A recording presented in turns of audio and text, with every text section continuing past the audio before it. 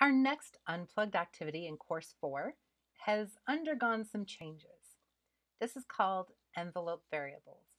We had some great feedback telling us that our other lesson didn't really capture the magic of variables and asked for a few changes, so we obliged. In this lesson, students will learn how difficult it would be to create programs if we couldn't write them until we had all the necessary information.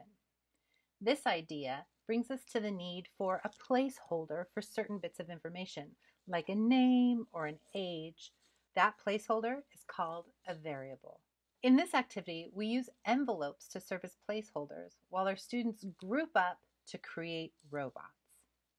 When they're done with their robot, they'll put details about that robot into the envelope so that the teacher can read off the descriptions of what's been created. Students will be introduced to the idea of swapping out information inside a single variable name, as well as choosing names for variables that are appropriate to describe what's being held inside.